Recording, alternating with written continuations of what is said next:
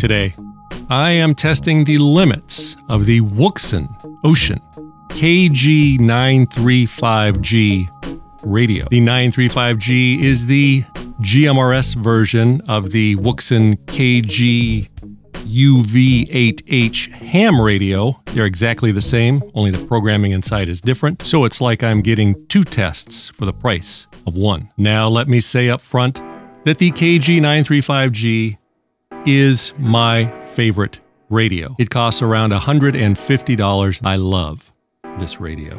And it's because I love it so much that I'm going to beat the living shit out of it. It's the only way that I know how to express my emotion.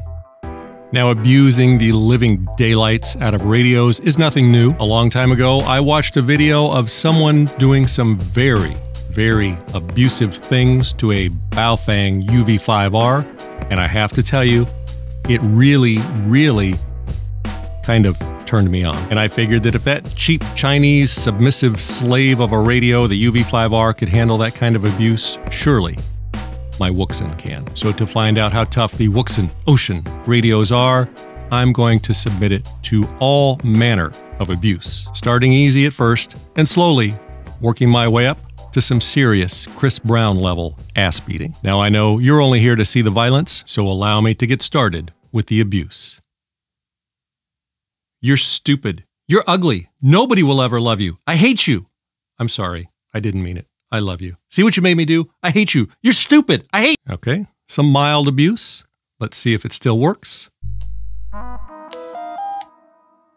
Channel mode 16. Still turns on, and she's not even upset. Now the abuse will get a little worse. Next, I'm going to hold it by the antenna. Now, many experts online will tell us that if we hold it by the antenna, swing it around, or do this, it will surely immediately cause permanent damage, and the radio, or the antenna part of the radio at least, will no longer work, and that such abuse should never be done to a radio.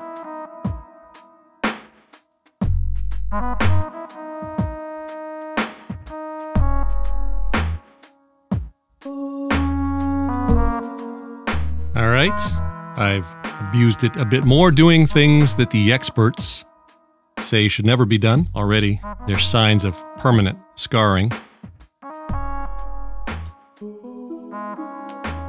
Still turns on. She does not sound upset. And I will now call my friend Chris. Chris, who is the real hero of my channel, 10 miles away, that direction. Hey, Chris, do you copy 1212? How do I sound? Loud and clear, sir. I copy. So as you can see, the antenna did not break, the radio did not break, it still transmits fine, the connector didn't break, and the antenna didn't come loose. And if it did come loose, I would simply screw it back on tight again. So far, so good. Now, we're gonna knock it up a notch. I'm gonna transmit on this radio without an antenna. All of the experts say that doing this will permanently and immediately damage the radio. No ifs, ands, or buts. Look online. On any online forum, Facebook, YouTube comments, you will see hundreds and hundreds of comments talking about if you transmit without an antenna, it will damage the radio. So let's see what happens. I'm on channel GMRS Simplex channel 19. It is on high power, as you can see. And I will now transmit. By pressing the transmit button, you can clearly see there is no antenna connected. The antenna has been eviscerated from the radio. I don't really know what eviscerated means. So I will commence by pressing the transmit button with no antenna. If you're squeamish, you may want to look away. Radio is transmitting, as you can clearly see by the red power transmit indicator. Now, all you experts that say that I should be using a clamp to hold this down while I transmit, that would be a good idea, but I don't have a clamp. 30 seconds. The radio has not yet exploded. It has not bursted into flames. As far as I can see, it still works. 45 seconds.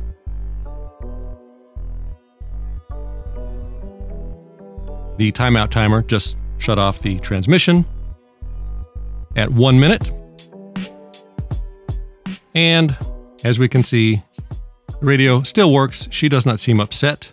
But the experts may say, oh, I'll bet the transmit power isn't working. It's damaged. I'm going to shut those experts up. I have attached my Wouxun KG-935 to my Surecom power meter, and we will see how badly damaged the final output circuitry is of the radio. We should see the power level output up here when I press the transmit button to see how much damage has occurred. 4.53 watts, exactly like it was before. No damage so far. Next, I wanted to put it in some water to check its waterproofness, but I also wanted to fully humiliate it, so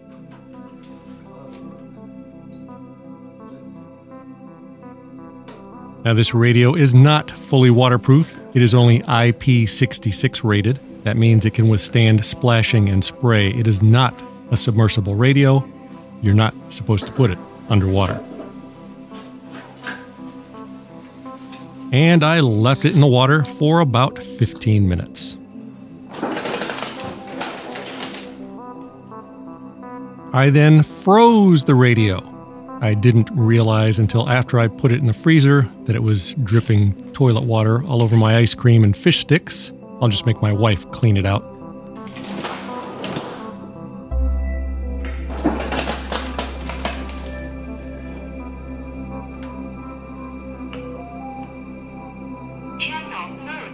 And even after the freezing, it still seems to work. It is still cold to the touch. It is still frozen. Still turns on. The screen is a little frozen over, a little frosted over. But to check it out and to make sure it's all working, I'm going to call my friend Chris again. Let's all take a moment to leave a comment and thank Chris for all of his hard work and dedication, without whom I would not be able to make these videos. Hey, Chris, do you copy? 1212? Roger that, Randy. I copy you loud and clear, sir. The next thing I wanted to do was simulate a common occurrence, dropping the radio from about waist height.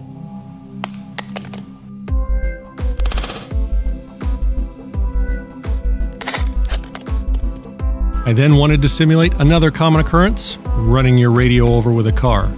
Not once, but twice.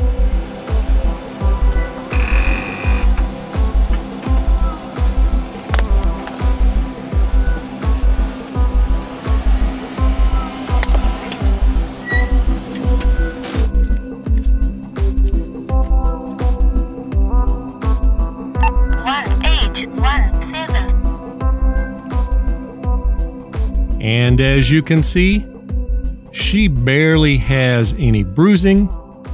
We'll just say it fell down some stairs. Channel mode 1H. It still works just fine, but just to test, I'm going to call Chris 10 miles away again, because if I don't, all the experts will claim that sure, it can turn on, but it doesn't transmit. Well, it receives. Now, if you haven't already, please take a moment to leave a comment thanking Chris for all of his hard work and dedication. Let him know how much you love him. Hey, Chris 530, do you copy? Yes, sir. This is 530. I copy you loud and clear, sir. Copy that. And how does the radio sound? It sounds very good. Modulation's perfect. Zero static, sir. But I have grown weary of all the backtalk. 1920. So now I'm going to try to shut her up for good. Now for this last bit of abuse, I have taken the battery out because I'm not testing the battery, I'm testing the radio, and I really do not want to deal with a lithium-ion battery fire in my backyard.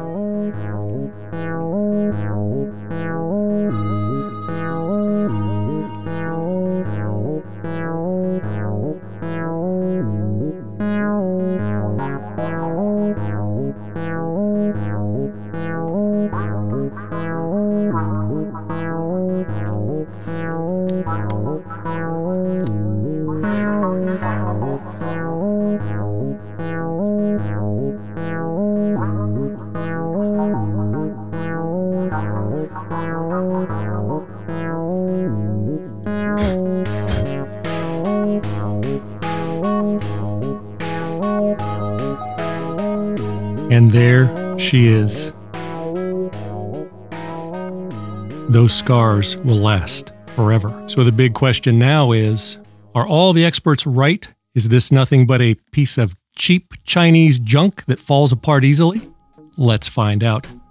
I didn't burn the battery because I didn't want to have to explain to the fire department why I had lithium-ion explosions in the backyard. So we will put the battery in. Actually went in pretty easily.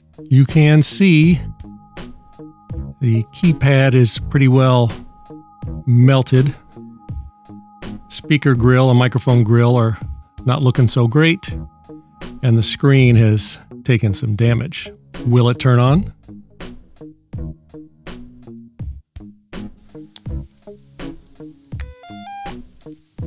Channel mode 1H. She turned on.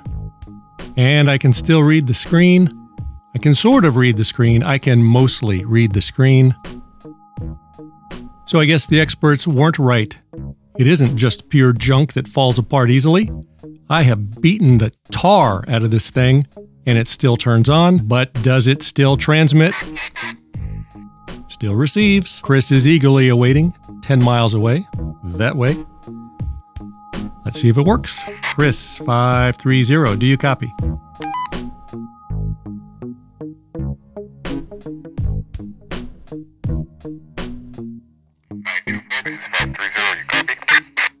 I copy. Do you hear me? 1, 2, 3, 4. Test 1, 2. Yes, sir, I hear you loud and clear. You smell a little teriyaki-ish, but I copy. Still works after all that. Now it does sound, I can tell there's something going on with the speaker, but I could still understand Chris just fine. He said I sounded okay at his end. After all of that abuse, I say all the experts are wrong. It's not a cheap Chinese piece of junk that falls apart easily. It does not fall apart easily. If you have any questions about what went on here today or about my abusive habits, you know how this works.